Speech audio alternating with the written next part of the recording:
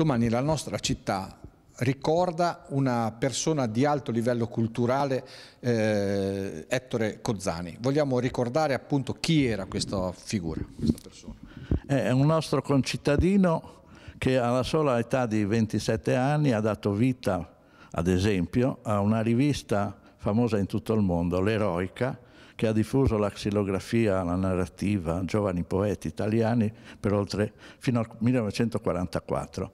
In questi anni Cozzani ha prodotto romanzi, racconti, poesie e una casa editrice con altri autori. Domani presenteremo una riedizione delle leggende della Lunigiana, che non sono leggende, ma sono racconti orali che Cozzani ha raccolto tra la gente, come la sua abitudine di dare una voce poetica alla realtà.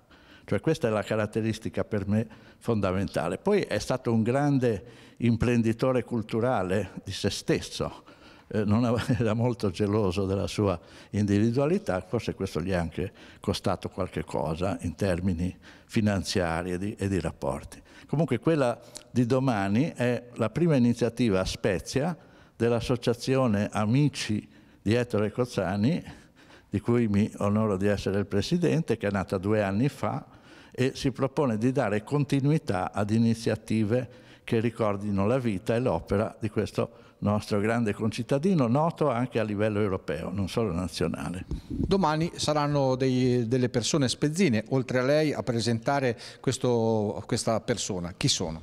È la direttrice dei servizi culturali del Comune della Spezia, la dottoressa Marzia Ratti, che voleva essere presente ma impegni di lavoro gliel'hanno impedito, e lo scrittore Marco Ferrari, di recente noto per aver pubblicato con Arrigo Spettacolo una bella rievocazione di Caporetto, e che ci parlerà in particolare, la dottoressa Ratti ci parlerà delle iniziative già prese nel corso degli anni per ricordare l'opera di Cozzani, mentre Ferrari parlerà dei rapporti non sempre facili ma intensissimi tra la Spezia e la Lunigiana. Quando e dove è questo evento, e poi è aperto a tutti? È apertissimo a tutti, domani, sabato 18 novembre, ore 16, Camec.